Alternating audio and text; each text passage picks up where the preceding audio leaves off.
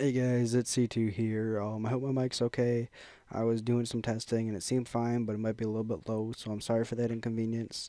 I'm sorry for also being gone for a while. I had a lot of computer issues that I had to fix. Not to go too in depth, but basically Windows screwed me over so bad I had to reinstall, or I had to upgrade to Windows 8. And this stupid Indian guy that was trying to help me couldn't understand English, couldn't figure out what I was saying through my phone. It also took 2 weeks for him to get back to me. So fuck you, Windows. Um, I'm kidding. I love Windows. I'd rather have a Windows than a Mac as a paperweight. Cause Macs are a paperweight in my opinion. Besides that, for being racist towards computers, let's see. I'm gonna be showing you guys in a 2 to 3 part tutorial on how to create this from scratch. The first tutorial or first part of it will be setting up the lighting, the render settings, and then also starting on some of the render like the backing. Second part will be setting up all the geometry, I think that's the correct term, and probably the materials, and I don't know what the third part will be, probably just more ideas as I come up with them and everything like that. So, to get started with this, we are going to go to File, Close, do not want to save, and then excuse me. We have a new one. We're going to start off with render settings, output. I'm going to want to change this to HDTV 6 something 9. And then width 1280, excuse me, by 720. For resolution, bump this up to 300 because you might want to use it as a desktop background, and that's even better. Save PNG alpha channel checked on, and then what I do is I just go to my desktop and then name it as like render. That's the easiest thing I found. I don't do anything with multipass, anti-aliasing. We're going to keep it on geometry for time's sake, so I'm not doing like 15-minute renders during the tutorial because that would really suck. But in theory, if you're going to be doing some portfolio work, you want to have it at best, and then 16 by 16. So, yes, that's going to be the best thing for you to do. But for our sake, we're just going to keep it at geometry. Don't do anything with stereoscopic.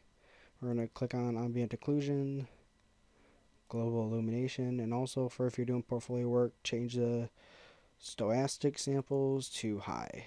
And then same with the record density to high. And then smoothing to high. That's really going to give you the best thing you can get. The next thing we're going to do is some color correction, saturation at 10%. That's all you want to mess with, because if you mess with the brightness, I believe it messes up the alpha channel. And then same with like exposure and everything. You don't want to do that. Effect. I'm sorry. The next thing we're going to want to do is object glow, just because we're going to be using it later on. Then we're going to want to get our camera set up, or our perspective set up, I should say. And what I'm doing for this is just kind of getting myself dead in the center. So that works right there. And now we're going to set up our lights. First we're going to start off with just a regular light. MoGraph, cloner, drag the light underneath the cloner.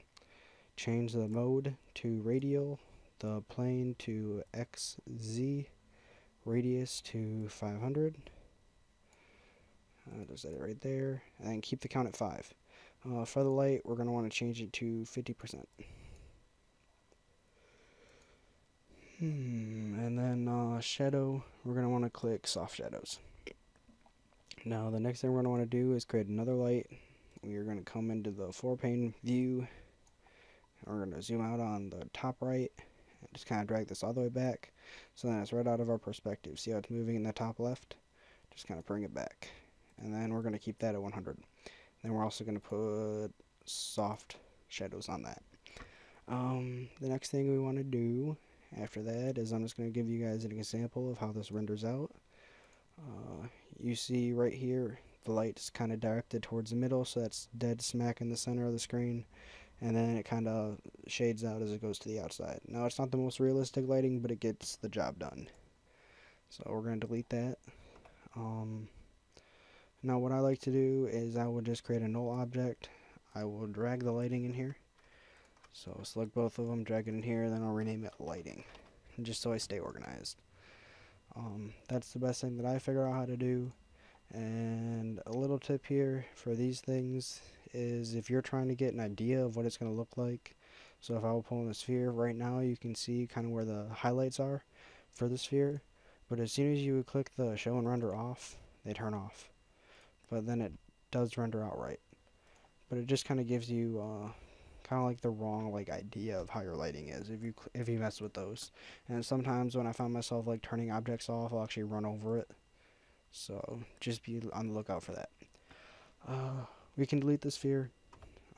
Really, this first part is just kind of setting it all up. The next thing we're going to need is a background. And I'll see where I'm at. We're at 6 minutes. That looks pretty good to me. That is setting up your basic Lightroom, basic render settings. And then also the next part of the tutorial is going to be getting the geometry in there. And probably some of the materials. I don't know if I'll get all of them in there or not. But that's basically that is setting up this abstract tutorial project, whatever you guys want to call it, walkthrough. And this is C2, and I'll see you guys next time.